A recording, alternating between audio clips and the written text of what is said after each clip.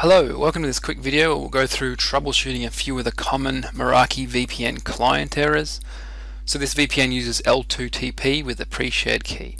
So the first thing you want to do, the very obvious thing, the thing you should have done first, is to log into the portal and make sure that's running the latest firmware. So you'll see if the firmware is up to date.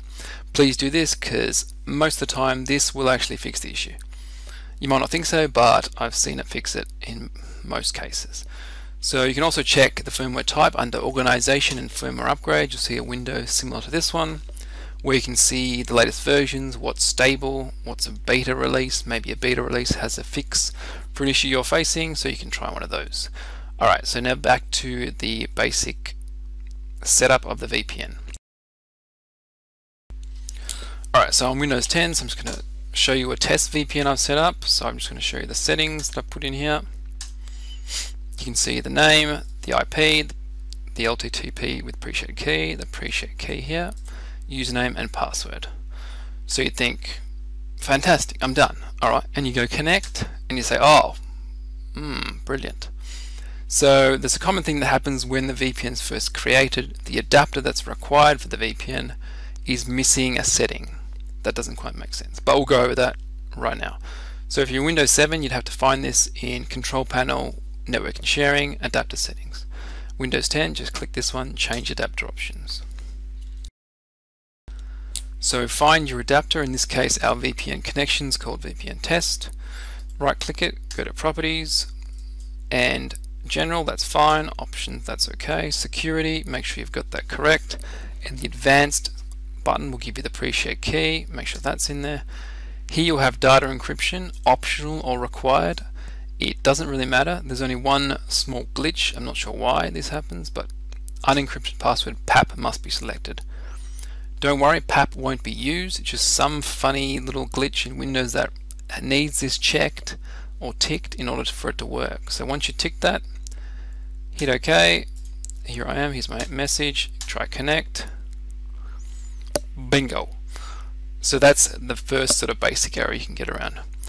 The next one is revolving around error 789, which you might get a connection denied, connection terminated by host, even though you're entering the correct credentials. So this relates to two IPSec services, which you have to make sure are set to automatic. So you'll open up your services.msc and you'll look for your two services. So you've got the first one, which is IPSec policy agent, and iKey auth IP IPSec keying modules. Make sure those are both set to startup type automatic. If they're not, right click them, go to properties and make sure they're automatic, hit apply. If you're unable to set this option, you may need admin rights on your machine. Okay, so in some cases you may try and connect straight away and it may not work. It's often best to give it a restart. Check these services are running, refresh it to make sure they're automatic and running, then try again. I've noticed some machines take 1-2 minutes before it lets you connect. Maybe those services take some time to start. So try that out and that should fix that issue.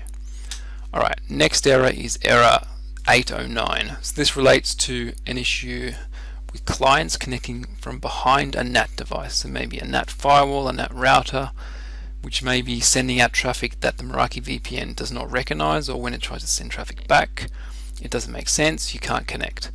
Alright, so to fix this, you will have to create a registry entry, so regedit.exe.